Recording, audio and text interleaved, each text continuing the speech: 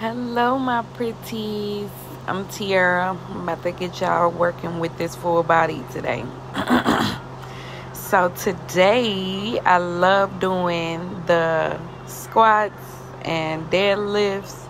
It really hits your quads very well. You want to make sure you're like locking your muscles when you're going down and up, as well as your form. That's very important. So we gonna flow right into the shoulder press. So yes, the shoulder press is a great compound workout that will target your upper body. Since you saw we did lower body, so keep your shoulders 90-degree angle and straight up. Yeah, those weights I want to say was 10 pounds, ladies. Admire and love on yourself because you look good. Okay, so we're going to be doing bent over rows, and my hands are underneath. And as I'm pulling my muscles back, I'm tightening those back muscles. All of my muscles in my body are locked. And you're breathing, as you can see. So then we're flowing right into the wood chops. I love these. Remembering on tightening the muscle, tight core, and diagonal right across from your body and straight down, as you can see. And you see how I'm locking my legs, and those are targeting all of my muscles.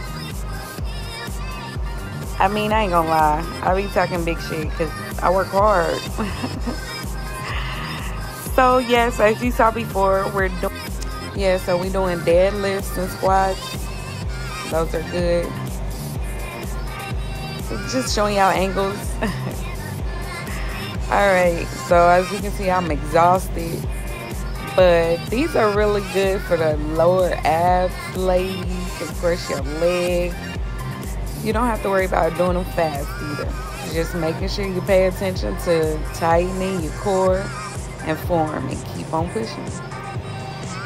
So we have these side to side steps. Don't use this many levels. I'm advanced, so just start with one level or even just the podium by itself. But dance it off. I know your muscles are sore at this point. So I'm finishing it up with the walkout planks. We're not holding them long. I'm just walking out, making my body kind of at a not completely parallel with the ground. But as you can see, I am going down. Another lower body, but really full body workout. And I've completed that. I'm tired. And I'm happy with the results. Y'all come back and see me now. Love you. Mean it.